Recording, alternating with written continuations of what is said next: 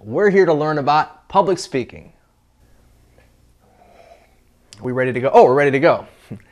Welcome back. In this episode, we're talking about preparing yourself to speak, not a speech. I was just drinking some lukewarm tap water to make sure my voice is okay. You know, a lot of speakers talk about rehearsal, but concentrate more on preparation. Let me share with you the 4 areas you need to prepare. Number 1, your mind. Go over all the ideas you want to use. Maybe even read your notes or your script ahead of time just to refresh your memory. Number 2, body. Get plenty of sleep. Try to eat something protein-filled, but not too much.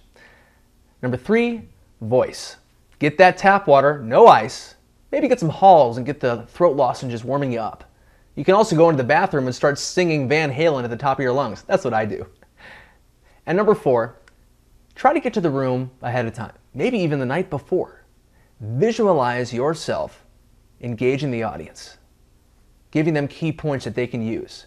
If you can visualize it here, it will manifest itself in the real world.